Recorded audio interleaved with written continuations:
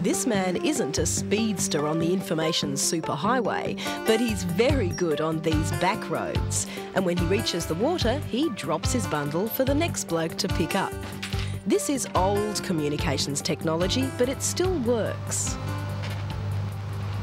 Morning, ladies and gentlemen, boys and girls if any. Welcome aboard motor vessel Hawkesbury Explorer. Will you cruise with us this morning as Australia's last riverboat postman?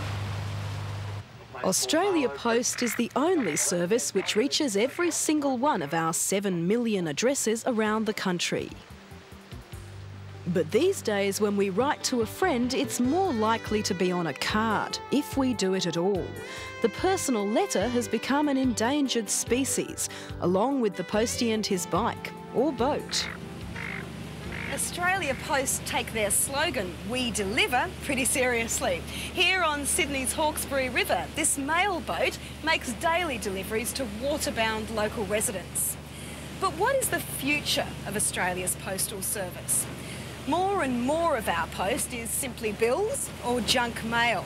And as electronic mail spreads farther and faster, does the humble letter still have a role to play in our lives? Almost all the letters Leanne delivers, the bulk of Australia Post's business, are bills. But electronic mail is growing, and now bills can be paid in other ways. Our best communications brains are telling us that letters and even posties could be gone in just 5 years.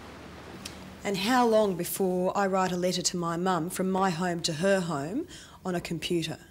If you're comfortable with it, within 2 or 3 years if you wanted to. And how long before we all communicate electronically like that, business to home, home to home? I think probably around about the year 2010. Australians are taking to technology like the first settlers took to rum. Right now, more than 2 million computers live in Australian homes, and that will double by the year 2000. Many of us already have email. We can write and transmit to businesses in America and Auntie Ethel around the corner within seconds. We can pay our bills on our home screen. We can communicate with the world. And the computers will, in fact, become readily available. You'll see the computers actually becoming a combination of telephone, fax, television, printer, and even an EDI-POST machine. All of those things rolled in together. And again, I don't think that's too far away. I think that's within 2 or 3 year time frame in terms of seeing those sorts of machines actually being made. To keep up, Australia Post is getting groovy. Slick corporate videos showcase the glamorous new post office, where you can do everything from pay your gas bill to organise a passport, or even buy a stamp. And out the back, postal workers are being retrained to operate more than $100 million worth of sophisticated hardware. It's designed to move Australia Post into new territory. The EDI-POST system takes account information from businesses like Sydney Electricity on data tapes and then prints and mails out the bills to customers. In just 1 hour, they can mail out 10,000 accounts. What's happened this morning, Sydney Electricity delivered a tape to us. We've put it into our computer system. We've converted and validated their data, which is all the information they collected when they went around reading the meters yesterday.